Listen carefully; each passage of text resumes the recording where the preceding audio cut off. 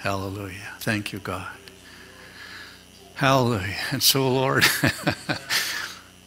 we just extend our faith one more time. And I extend the authority of Jesus Christ, vested in us to declare the glory and the works available through the name of Jesus. Hallelujah. And I speak to every physical illness that would be represented here this morning. Every person challenged with an issue that is assaulting their physical body. I declare in Jesus' name that the name of Jesus is greater than any illness and the spirit behind any of these illnesses. And in Jesus' name, I just declare healing, healing. I speak against any deterioration that is ongoing. And I say to this illness that you stop. I speak healing to physical bodies, that the physical body would no longer deteriorate, but it would begin to improve. In Jesus' name. In Jesus' name, I command this to be. In Jesus' name. In Jesus' name. I invoke healing, and I declare that over my brothers and sisters here. Healing in Jesus' name. In Jesus' name. In Jesus' name. Healing in emotions. Healing in the mind. Healing from depression. Healing from anxiety. In Jesus' name. Healed from nagging questions that bring doubt and darkness. Healed and delivered from the influence of any kind of a wrong spirit that we wouldn't even know that he is there, but he just causes unrest and discomfort and confusion. I speak against those spirits that would try to come and in a sneaky way deal with us. I speak against them. And I shed the light of Jesus Christ, the truth of his word, in every situation, against every question. Hallelujah. I just speak freedom, freedom, freedom over my brothers and sisters. Freedom. Hallelujah. Hallelujah. Thank you, God. Hallelujah. Thank you, God. Hallelujah. Hallelujah. Hallelujah. Hallelujah. Hallelujah. Hallelujah. Hallelujah. And this morning we extend our prayers to the nation of Israel. We speak hope to those people. Hope. And I pray that other nations will come to their defense and not abandon them. I speak hope to the people of that country, that they would not be anxious, but in spite of the hardship and the toil that they are under, that they would have a quiet hope, that their joy and strength would not be diminished in Jesus' name. And they could come to know the true and living Savior as we have come to know him. Hallelujah. Hallelujah. Thank you, God. Hallelujah. Hallelujah. Amen. Hallelujah. Hallelujah. You be encouraged if you're toiling with stuff. Hallelujah. Be encouraged. Expect a good report from your doctor. Hallelujah. Amen. So for a long time now, we've been talking about the church. Somebody would have asked me a couple months ago if I could talk for a couple months on the church. I would have said, well, I could probably pull off maybe 2 sermons if I'm lucky. And so we're still talking about the church. And I don't want to be misunderstood as to assume that I'm picking on anybody or any religious organization. I really want this message to be an encouragement to us who are here. I want to be heard that I'm talking to the choir, not to someone who is not here. Hallelujah. Or on the same page as we are. So my message is, like, if this is your first time here, or you've been skipping a few Sundays, you may have trouble sort of tying everything together, because I certainly can't preach the same message and then add another message to it. So much of what I've been saying for weeks now is one message built on another, and we just connect the dots and keep on going. And something that is worth mentioning, and I do want to highlight this, is what Jesus said in Matthew 16 when he said, I will build my church. Like he just emphatically said, I will build my church. What we have an understanding of as church today, Jesus did not say that. There is something that Jesus did not say. First of all, he did not say, I will build my church. That word church got inserted in the 13th century, and that's not what Jesus said. What Jesus did say is he took an example, a political example from that day, which everybody understood, and it was a form of government, and every community had this form of government, and it was a designated group of men, probably, not ladies, who were kind of the officials. They were the heads of the community. And when there was an issue, an assembly was called, and then it was dealt with, whatever the issue was. And we looked at examples of that from the book of Acts. Read the book of Acts and you'll know what I'm talking about. And so that's what Jesus was talking about. What church is today, no. I can hear Jesus saying, I didn't say that, I didn't say that, I said this. So to illustrate my point, let me go back in Canadian history. In the late 80s, the early 90s, what was known as the Conservative Party was not serving the needs of the people of Canada. A man, Preston Manning, son of a Alberta politician, rose up and he said, I am going to build a political party that will serve the needs of the people who call themselves conservative. And so in a few short years, he pulled off an absolute miracle, that in the 90s, he built a party that became a leading party in Canada. And in the next election, in 2006, Stephen Harper became the Prime Minister of Canada.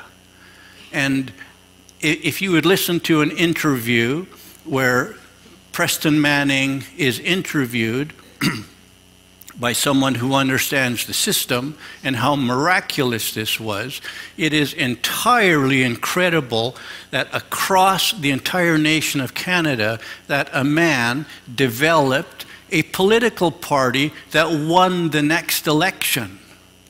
And in that election, they won 124 seats, the Reform Party, and the Liberal Party 103.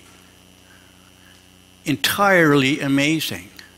That's what Jesus did with the political party, except his political party was a spiritual one, a spiritual one, a spiritual one.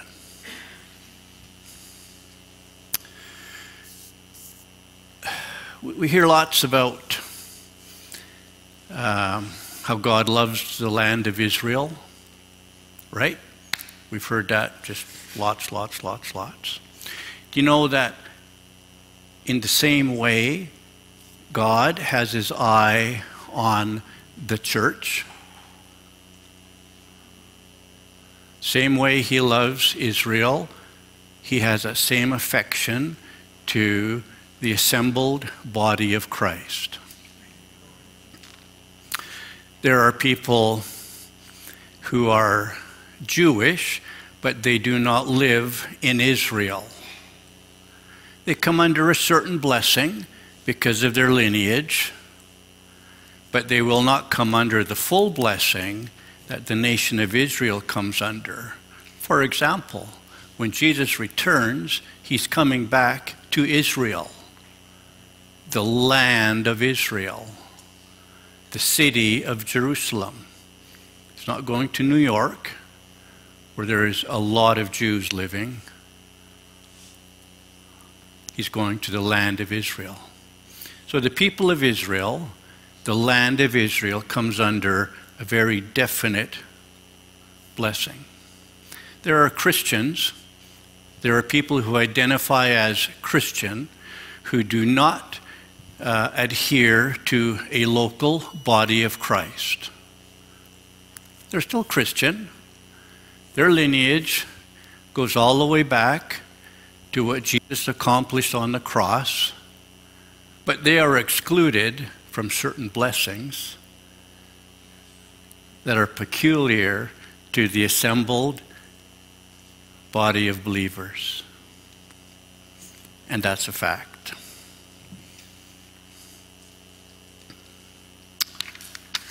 Hallelujah. You'd be shocked to know that I got 3 pages staring at me. Normally I have 1.5 or 2.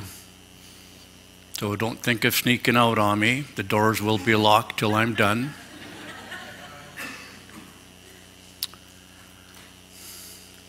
There was a day when, and still is actually, some boys never grow up when there's a big mud hole. If you didn't make it through with the quad, it's because you weren't going fast enough. So I got a bit of a run on this one. We're going to make her through. So just hang on. In Ephesians chapter 5, I want to read a lengthy passage here. And let me say up front, so the women have a unique word. It's their S word. It's the word submit. But let me be an encouragement to you women, and maybe a downer to you men. Well, again, I'm not talking to the right people here because all of you folks are so wonderful and perfect. I'm not convinced that this scripture is giving us marital instruction. I'm not at all convinced that that's the motive here, but so let's wander through it and we'll collect our thoughts. Submit to one another out of reverence for Christ. Wives, submit to your husbands as to the Lord. For as a husband is the head of the wife, as Christ is the head of the church, his body, which he is the Savior. Now the church submits to, as the church submits to Christ, so also wives submit to their husbands in everything. Husbands, love your wives, just as Christ loved the church and gave himself up for her, to make her holy, cleansing her by the washing with water through the washing of the word, to present her to himself as a radiant church, without stain, wrinkle, any other blemish, but holy and blameless. I'm not convinced that that is talking about husbands and wives. I'm not at all convinced, because in verse 32 it says, this is a profound mystery, but I'm talking about Christ and the church. So what Paul is doing here is he is taking an example of a very good husband-wife relationship. And he's trying to illustrate the relationship we have with Christ, the church. He's using a good marital relationship to demonstrate what it's like to be connected to Christ. I mean, that's good material if you want to tell somebody how they should live, like, hey, wife, the book says submit with a capital S, if no less. No, well, yeah, you can use that for that if you want. And you can use it for good too. There's some good concepts there because we are talking about our relationship with God, Christ, and there's obviously valuable concepts there. But I'm not convinced that that was given for instruction to husbands and wives.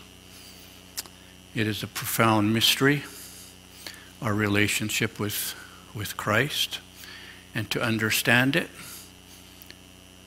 to know what a good relationship is between a husband and wife, that really helps to understand our relationship with God.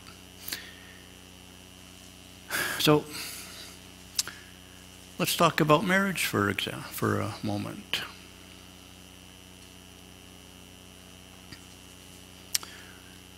And let's see the parallel between that and our relationship with Christ. A good marriage, when both people are really sincere with the Lord, and I'm talking about a Christian marriage, this is where you really see it shine. In a good marriage scenario, the husband recognizes the qualities in his wife. He recognizes that, and he helps her develop them. He pushes her forward. The wife recognizes the qualities in her husband. She recognizes that. She understands what that means. She pushes him forward. It goes back and forth, back and forth, back and forth. The longer they're married, the further up they're getting pushed. The assumption is that we really want to go forward with God. And when two people really want to go forward with God, it's unimaginable what can be accomplished in that relationship. And it's not just what would be seen, say, in my example where I'm up here, or in my wife's example when she's up here frequently, whatever she's doing. But behind the scenes, these two people, what they can accomplish through prayer is unimaginable. Unimaginable. In our relationship with Christ, if we can just have an understanding of what Christ accomplished on our behalf, and we recognize the gifting that is there, and we dare to start pushing that forward, and then he looks back at us and he says, oh, and he starts pushing us forward, and we say, oh, and we start pushing him forward, there is no limit. It is beyond our imagination what can be accomplished in that kind of a relationship. Hallelujah. It's been well said. Iron sharpens iron. Iron does not sharpen plastic, and plastic does not sharpen iron. Young people,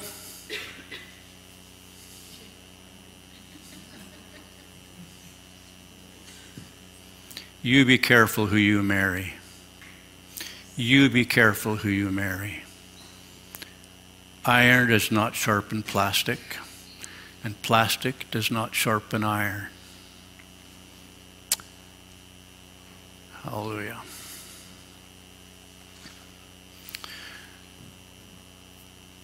So let's look at those two verses, Ephesians 26 and 27.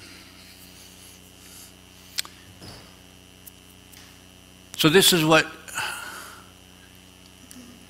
Jesus wants to accomplish to the church. He wants to make her holy.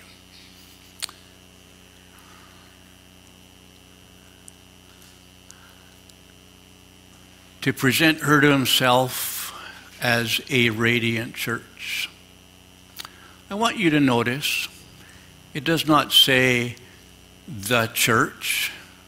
It says a church. This is critical. Not the church, it says a church. There are many churches out there that if we did not call them a church or allowed them to fly under that banner, they would be greatly offended. Greatly offended. But is Jesus saying the church, or is he saying a church?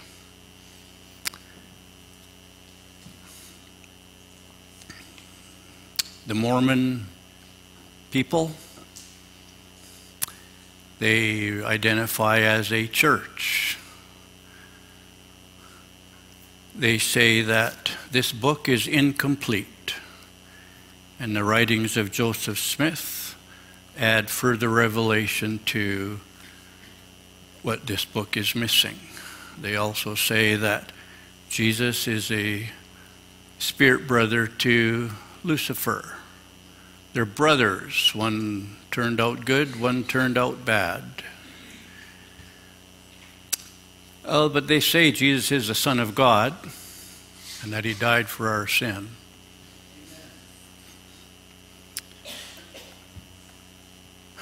Jehovah Witness, they say that Jesus is not a part of the Trinity, that he is a lesser God.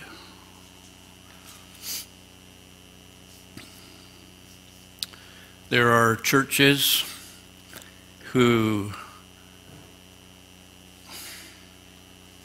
once flew in a credible gospel flag, who now embrace the homosexual agenda and promote it.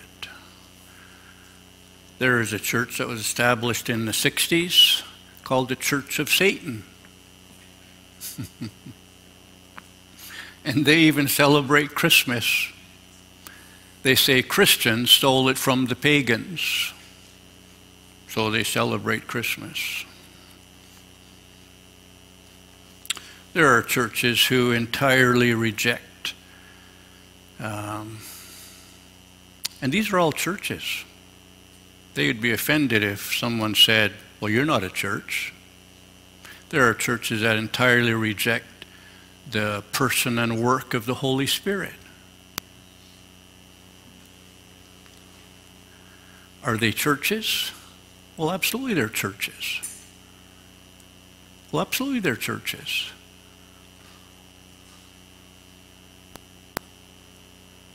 But are they what Jesus talked about in Matthew 16?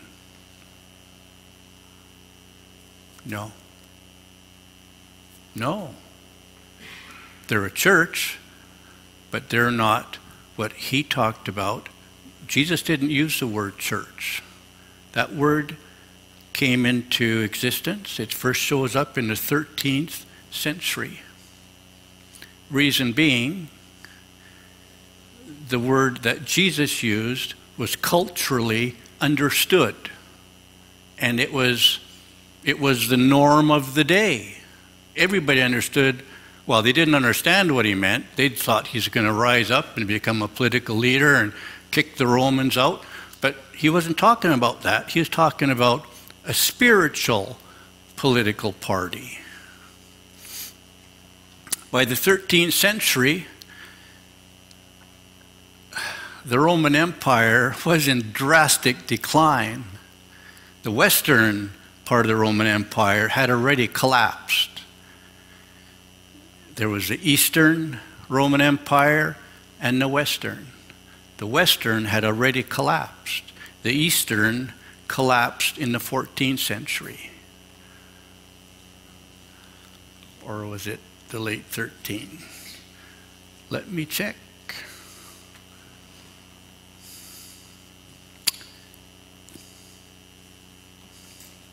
Need a spirit of discernment here.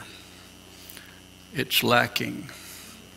either in the 13th century or the 14th, the eastern one went down. So it was no longer culturally relevant to use this example because nobody understood it. It no longer existed.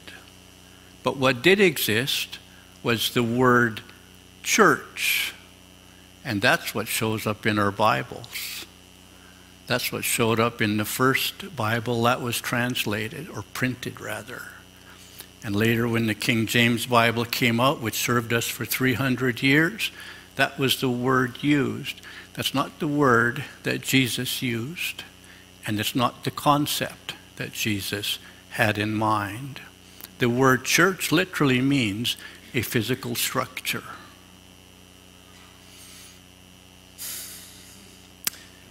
So Jesus says, I am going to make my church, my body of believers, holy, and they will be presented to me as a radiant church without stain or wrinkle. There is something we could say about being holy. The word holy, it just simply means to be set apart, set apart. When that example of a husband and wife is used to illustrate a relationship with God, when I married my wife, I set her apart. She was no longer available to anybody, or I'd beat him up. And if I erred in being set apart, she'd beat me up.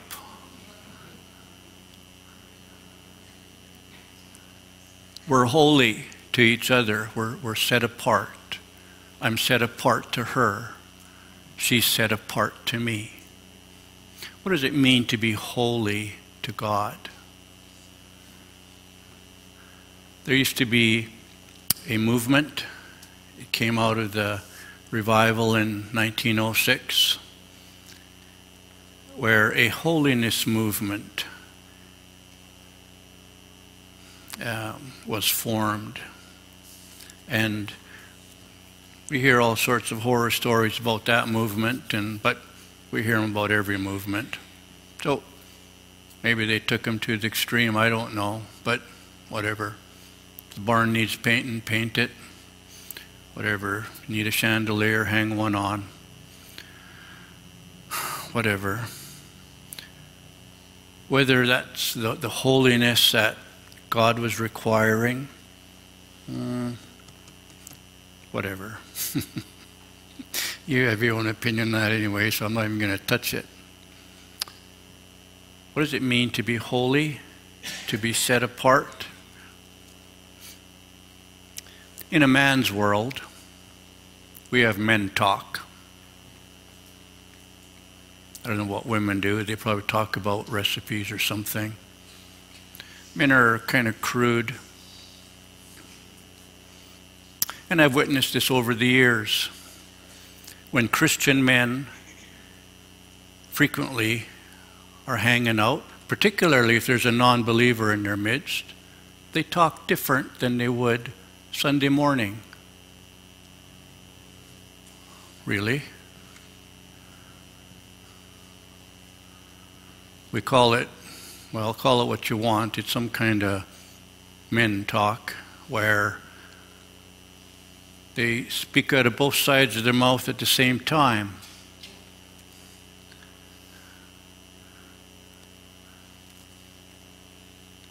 That is not holy. That is not holy.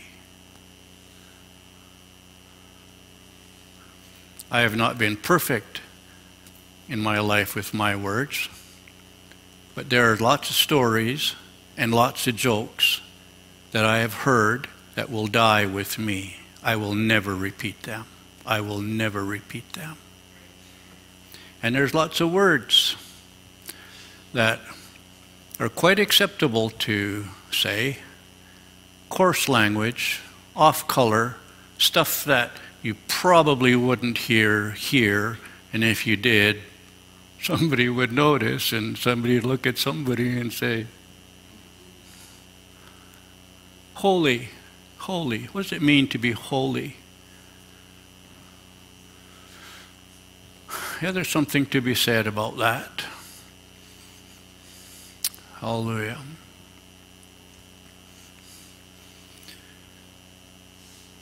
Thank you, Lord. I don't know if I'm on page 3, 4, or 5. The doors are going to be locked, so don't get any ideas. Hallelujah.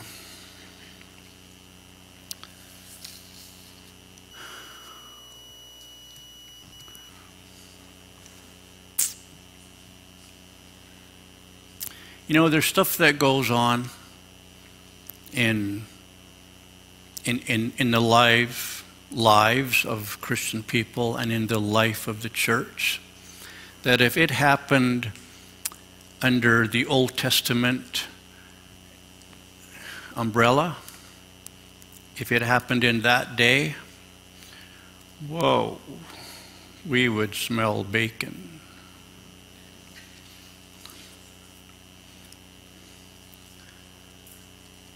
So we live in the age of grace, in the era of grace. The Bible clearly says that God is the same yesterday, today, and forever. This is a puzzle to me. If God is the same yesterday, today, and forever, and if people were judged so quickly and harshly under the law in the Old Testament era, why today do we get away with stuff?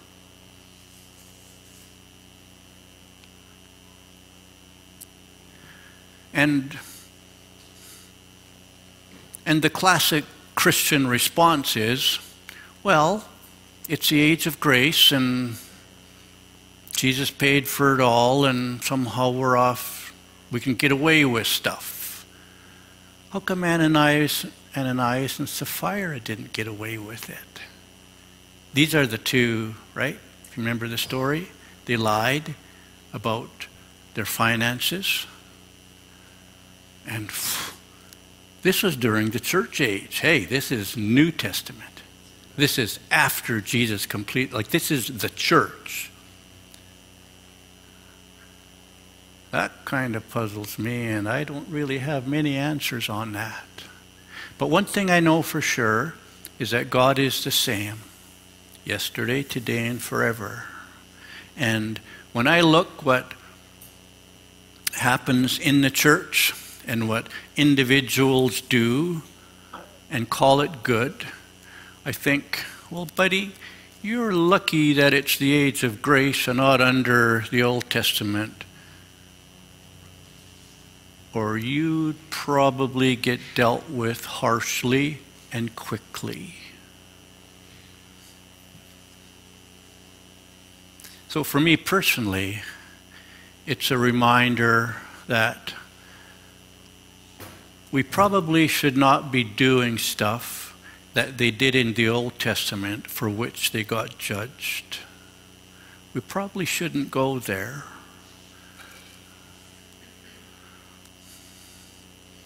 Because God probably still doesn't like that stuff. We probably shouldn't do it. And to think that we actually get away with participating in these activities, if God is a just God, somehow we probably don't get away with it. It's kind of like this.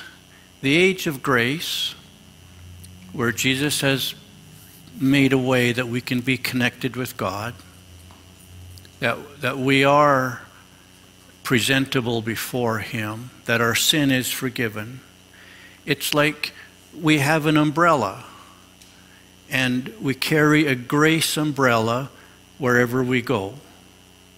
And as long as we stay under that umbrella, we're safe. We're safe. But if we participate in what they got nailed for in the Old Testament, I think that umbrella gets put to the side. Be careful, be careful, be careful, be careful. And it's not so much that God will judge us, because I don't think it works that way anymore. But there's somebody else out there who is just looking for an opportunity when the grace umbrella is gone, we get hit with something from darkness. And I think that's how it works now. Hallelujah. In Leviticus chapter 10, it talks about the sons of Aaron when they brought strange fire into the temple. So they had a incense container, like a pot, and they had fire in there, and that burned the incense, and that was a part of the sacrificial procedure before the Lord.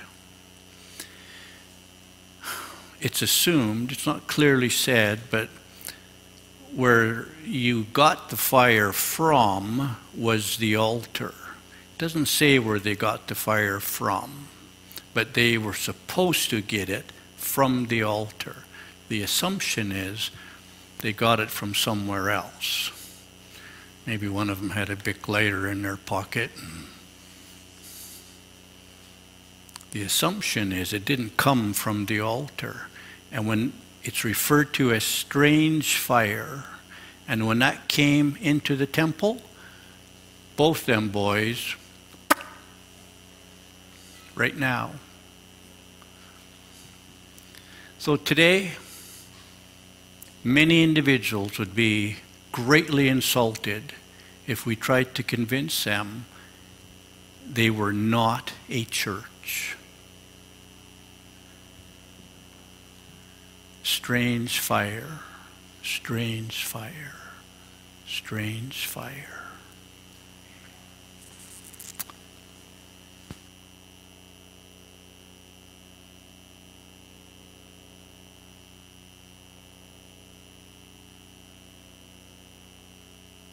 He's taking a holiday.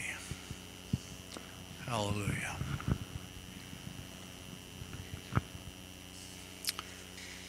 Bless the Lord. Bless the Lord. So we're two scriptures that are still up on the screen.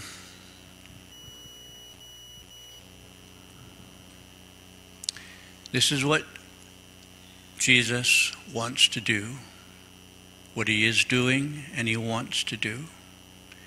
He wants to make us holy, cleansing us by the washing with water through the word, to present us to himself as a radiant church without stain, wrinkle, any other blemish, but holy and blameless, holy and blameless, holy.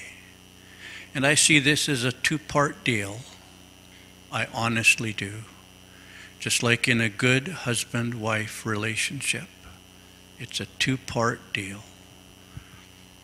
As a good man partners with his good wife, and she partners back, and they just exalt each other. They worship each other, if you know what the word worship means.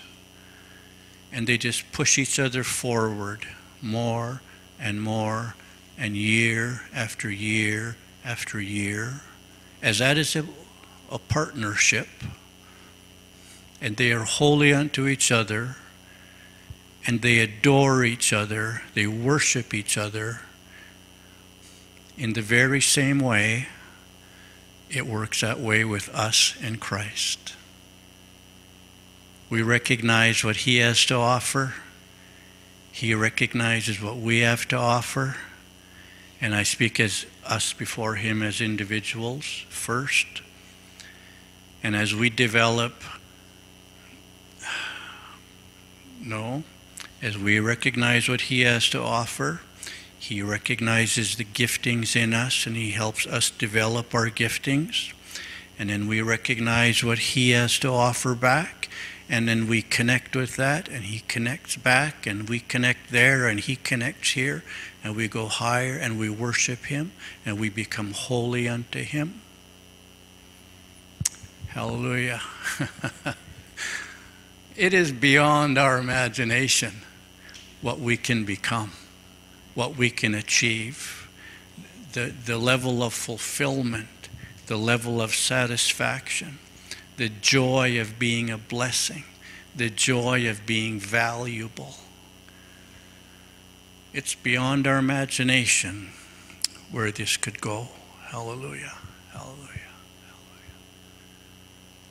To recognize what Jesus came to do and how he has equipped us through the Holy Spirit, the authority of the Holy Spirit to achieve his work, that we can be a part of this political party that he began. It's a political party, a spiritual political party. Nothing more, nothing less.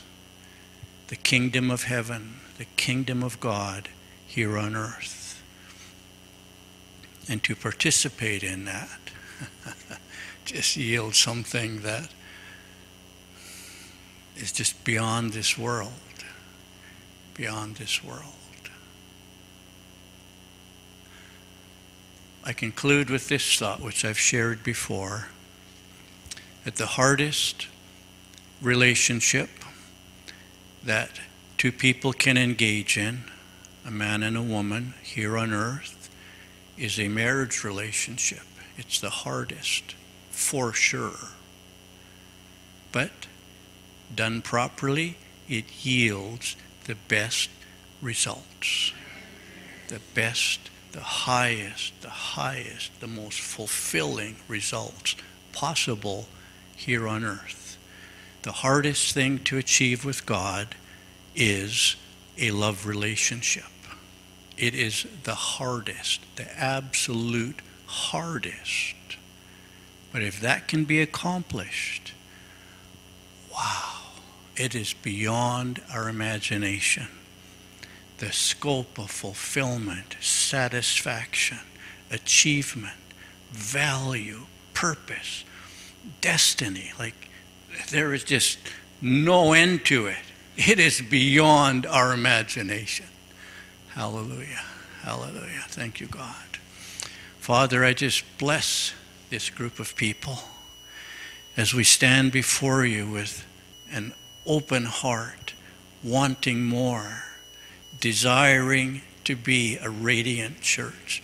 I just bless these people, that the eyes of our understanding would be enlightened, that we would see the hope to which we are called, and the great blessing and ability and purpose and destiny that awaits us if we will just recognize what you have for us and we lean in that direction and allow you to recognize our abilities and you develop us and we begin this amazing journey together where we promote you and you promote us. I just bless this family with this understanding in Jesus' name. Hallelujah, hallelujah, hallelujah. Thank you, God. And thank you for miraculous healings as we prayed earlier. Thank you, God. I extend this to every person here who struggles. In Jesus' name, healing and health. Healing and health. In the name of the Lord. Amen.